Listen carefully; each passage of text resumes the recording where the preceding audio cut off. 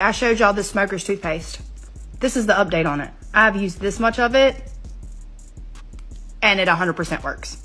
It 100% works, okay? I am not a smoker. However, if it can remove those stains, it can remove coffee stains, it can remove wine stains, it can remove those pesky stains. This is clever marketing, but don't be fooled. That toothpaste isn't detoxing anything, and it's definitely not whitening your enamel safely. What you're seeing is a chemical reaction, probably peroxide or a color-neutralizing dye designed to look clean in water. And that's the problem with most whitening toothpaste. They are full of harsh abrasives and cheap chemicals that wear down the enamel over time. Sure, they make your teeth look whiter short term, but what about long term? You're damaging the protective layer of your teeth, inflaming your gums and throwing off your oral microbiome. That's exactly why I designed my own toothpaste. We use microhydroxyapatite to remineralize enamel, surface activated silica for gentle cleaning, probiotics to support your oral microbiome, xylitol from real birch bark, and lactoferrin for gum and immune support. No fluoride, no SLS, no junk. Just biologically aligned oral care that actually works. It's available now in Europe through Supz Nutrition, and we're launching soon in the US. Are you in the US and want to be among the first to know when we launch? Then comment USA below and we'll send you the link to sign up.